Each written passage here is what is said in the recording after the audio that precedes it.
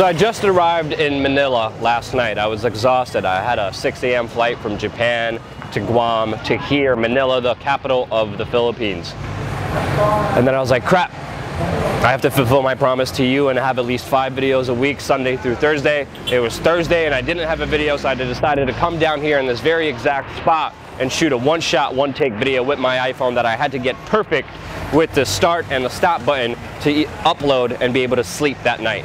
Otherwise, I would have to be editing the whole video the entire night.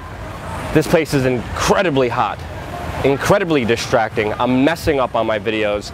Take 15, I'm finally getting it right, finally pulling it off. And as I'm about to finish, this little kid walks up to me.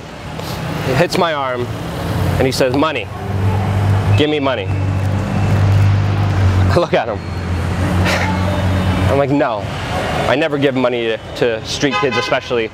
You may consider me a jerk for saying that, but consider the fact that a lot of these street kids have abusive parents who are drug addicts or alcoholics and send these kids out there to fuel their addiction, or worse, a local gang that uses these little kids to extort the tourists for their operations. So I never, ever give money to street kids. I didn't even have any money because I still didn't even exchange my money.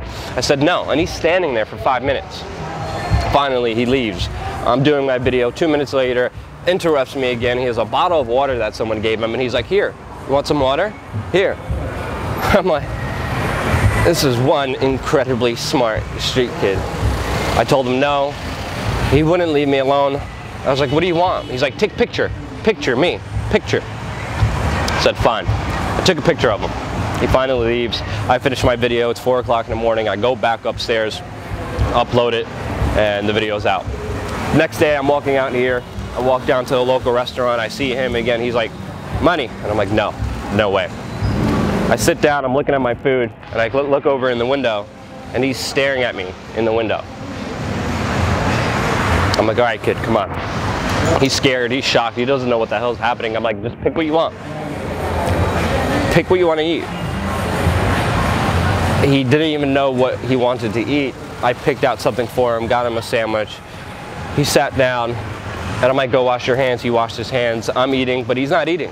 I'm like, "Kid, I don't want anything from you. You don't have to do anything." Sadly, in these kind of countries, there's a lot of evil, vindictive, sadistic tourists that come here to take advantage of the women and also the little kids. I told him specifically, "Kid, I don't want anything from you. Just enjoy your meal."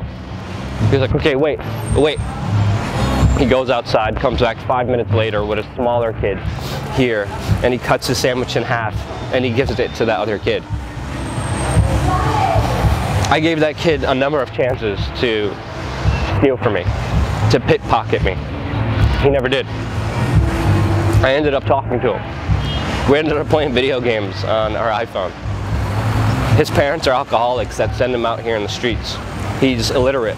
His teeth are rotting. His family beats him if he doesn't collect enough money every night. And I just spent the entire night with him until the restaurant closed. And I had to go back here, helpless, because I knew deep down I couldn't do anything. People think I earn a lot of money, but I actually don't. I earn less than $10,000 a year. I'm staying at a $5 freaking hostel right now. I can't help these kids.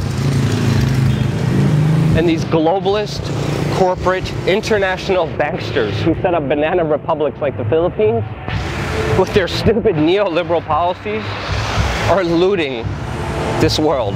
The pain that you feel from the banksters is not 1/100th of what these people feel. I've seen hundreds of kids, there's a million of them in this entire world with no food, with no water, with no shelter, with abusive freaking parents, with no freaking life at all. And I feel helpless because I can't do anything. And these elites are winning.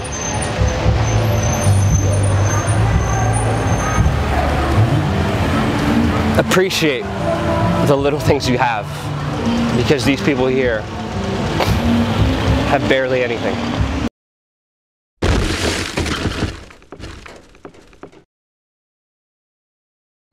This is Rudkowski of WeAreChange.org, and I probably will regret making this video, but whatever you may need here today in New York City, I will help you, and I cannot refuse you. If you tweet at me,